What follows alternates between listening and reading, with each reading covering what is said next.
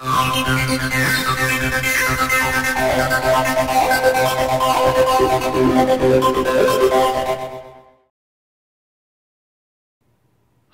I'm Steve. Welcome to my shop. Today I'd just like to address some of the recent frequently asked questions I've been getting on my videos, and that is the vacuum clamping system that I'm using. I've had this in my shop for it's about 7 or 8 months now. This is a Barth 500V table. It's got a built-in vacuum system.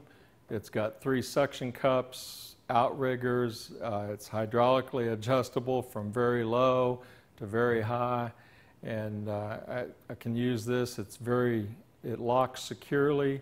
It wheels around easily and smoothly, and the table has just been very useful to me. I'm not going to do a review of this table. I'll leave a link in the description and at the end of this video that shows a manufacturer video on this. I mean, it does a much better job than I can do.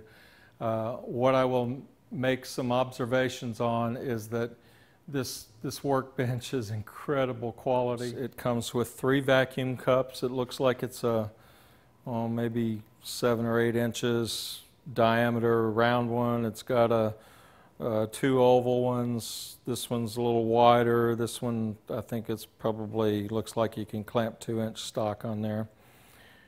The hoses are quick disconnects and auto shut off, so you don't lose your vacuum. And one of the things you may have seen me do is lift this up, clamp the workpiece on, and then drop the piece down to rest on the table, which makes it a lot more stable. And this is one of the advantages of this table that I didn't really think of at first, but it's very good. It's got a foot release valve down here. It's in the center. The options that I purchased with this table are really minimal. I ordered 2 extension tubes and cross clamps. These are used to enable you to point the suction cups toward the table side. You do not need these to point them away from the table. There's a built-in tilt mechanism there.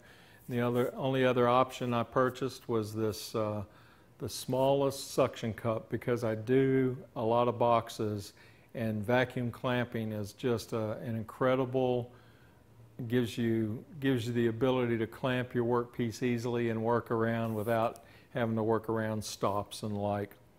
I'm thinking I probably should have ordered the real thin, narrow cup as well.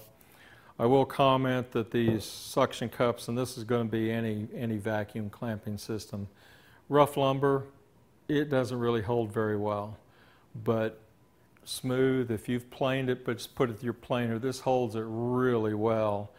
And I've actually taken a hand plane on one of these suction cups, one of the narrow ones, and it's held the material just fine, just hand planing on this table. So anyway, I hope this helps in answering pretty much all the questions that I've gotten on this table so far. Again, this is the Barth 500V vacuum table. I appreciate your views, your subscriptions, and your likes. Thank you for watching, and have a great day.